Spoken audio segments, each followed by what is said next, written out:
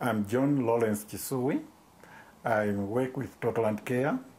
I'm based in Lilongwe, Malawi. When we started working in 2005, we identified 5 farmers to demonstrate on CA. That was conservation agriculture versus conventional agriculture.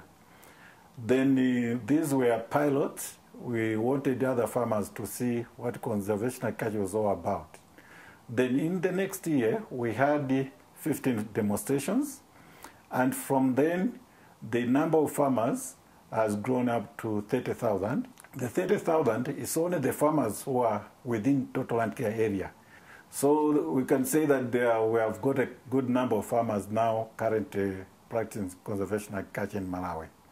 And in Malawi, when you talk about Total Land Care people, they also know about CIMMYT. When CIMMYT came, it carried out a training session for all field coordinators in Malawi who are in Total Land Care.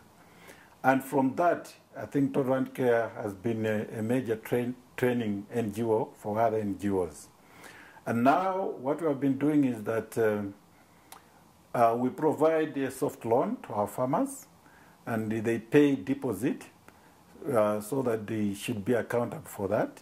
At the end of the day, they give the balance back to TLC.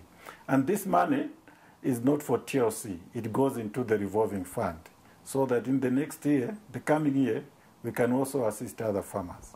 In addition to that, the farmer-to-farmer is playing a major role because farmers have been able to see what their fellow farmers are doing.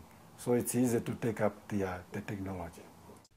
The International Maize and Wheat Improvement Centre aims to sustainably increase the productivity of maize and wheat systems to ensure global food security and reduce poverty.